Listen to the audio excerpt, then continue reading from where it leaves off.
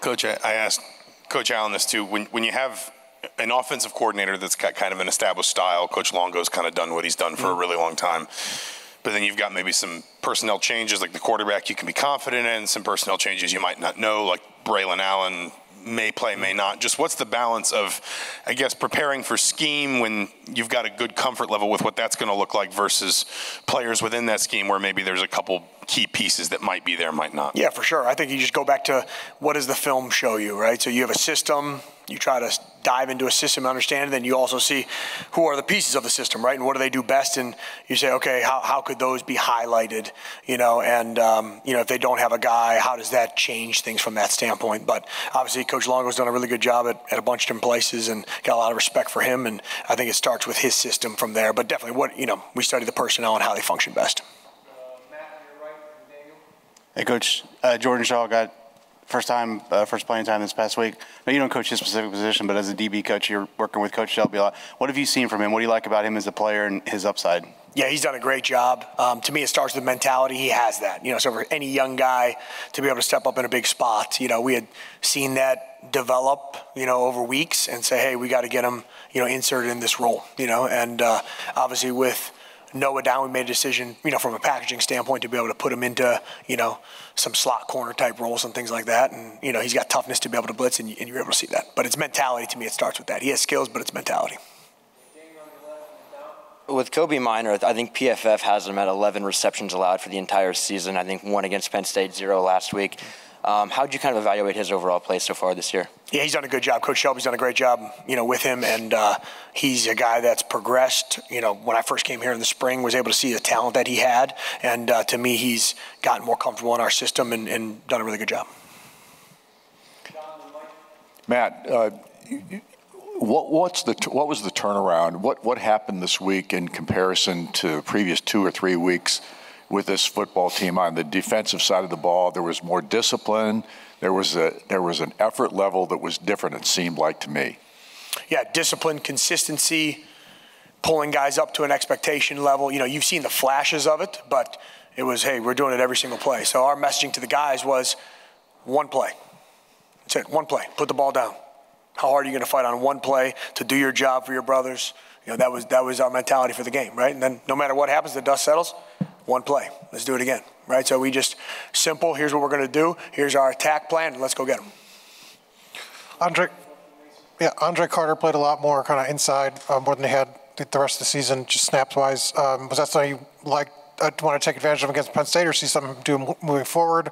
And with his season as a whole, sack numbers aren't there, but pressures, have been very disruptive. How have you kind of evaluated his whole body of work? Yeah, for sure. He's a big, strong guy, right? So we look at matchups every single week and where we can best utilize his skill set.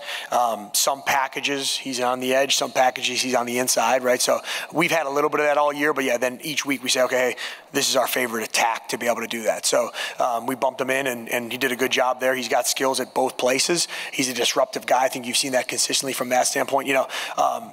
Sacks are obviously important. They're huge havoc plays, but you're able to affect a passer without necessarily stats that show up at times too, right? So being around the quarterback, harassing a quarterback, I think that he's done a good job from that standpoint. Coach, I realize that given the defensive performance, the one that probably sticks in your head is the late touchdown that at the end of the game. What did you kind of see on film looking back on that play that might have led to that?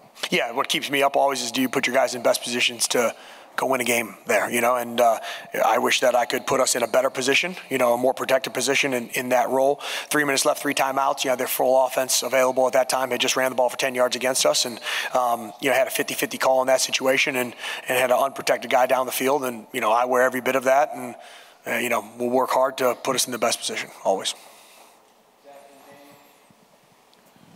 I guess this is a bit more of a philosophical question, but going back to talking about sacks versus pressures in modern football when, passing offenses are designed to move the ball so quickly.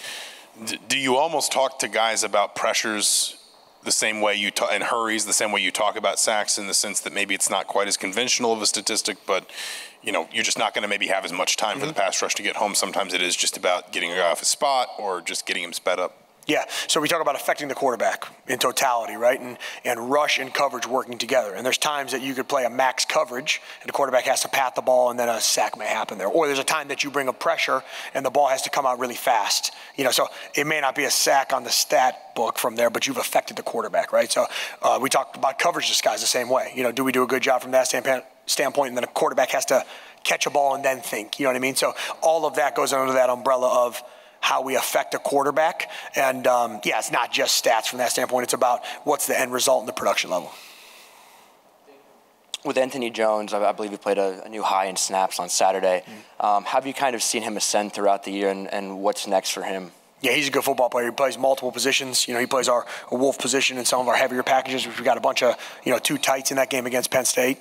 And he's also able to play our bull position. He has flexibility. You see his physicality at the point of contact. But no, I've been pleased with his progress and expect a high level to continue.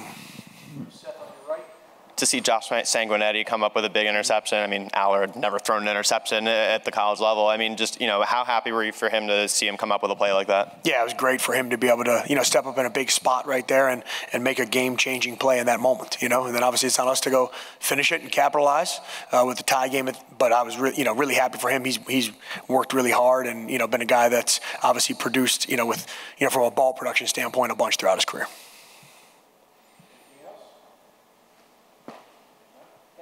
Thanks, guys.